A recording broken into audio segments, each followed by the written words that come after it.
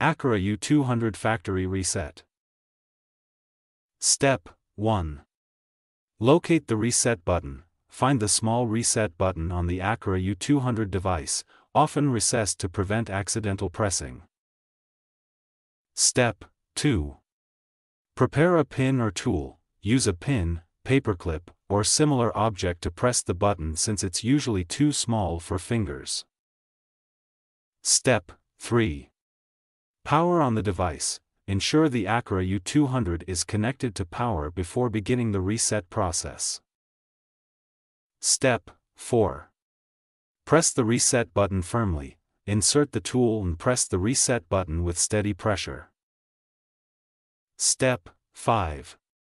Hold the button for 10 seconds, maintain pressure on the button until the indicator light blinks rapidly, signaling the reset mode. Step 6.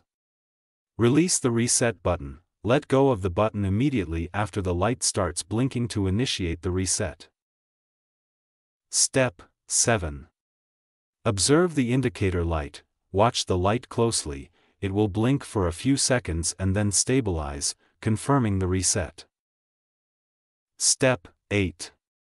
Power cycle the device. Disconnect the device from power and reconnect it to ensure the reset is complete. Step 9. Check factory settings. Verify the device has reset by checking it in the Aqara app or observing its default behavior. Step 10. Reconnect to your smart home system. Follow the pairing process in the Aqara app or hub to set up the device again.